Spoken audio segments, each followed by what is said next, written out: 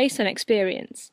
It is acquired only through observation, so it wouldn't be present in animals raised alone, without others of their species to observe, and it isn't coded in DNA. Individuals learn a behaviour if they have previously gained a benefit from the behaviour, and a learned behaviour can be improved and refined through practice. When you hear the school bell ring and you go to your lesson, you are performing a learned behaviour. When you hear the bell, you know it signals that it's time to go to your next class because you have learnt to do it, by repeating the same action in response to the stimulus, so you won't get in trouble. Learned behaviour is different throughout the population and is affected by the environment.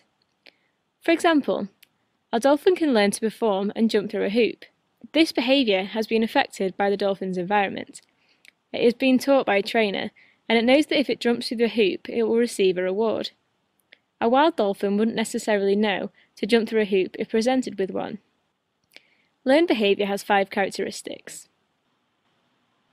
It is non-inheritable, so it isn't passed on from previous generations. It is only acquired through observation or experience. 2. It is not intrinsic, so absent in animals raised in isolation from others. 3. It is permutable. This means that the pattern or sequence may change, the order of things might swap around. 4.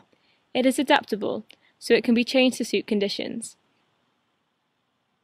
And 5. It is progressive, so can be performed and refined through practice. Habituation is a type of learned behaviour. If an individual is repeatedly exposed to a stimulus, the response decreases and the individual becomes habituated. In other words, you get used to it and you learn to ignore the stimulus. This can happen when wild animals continually come into contact with humans. Over time, their frightened flight response will decrease.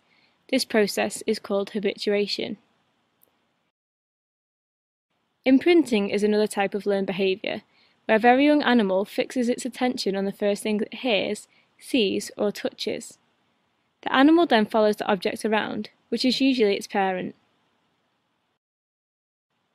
So, to recap, learned behaviour is not inherited.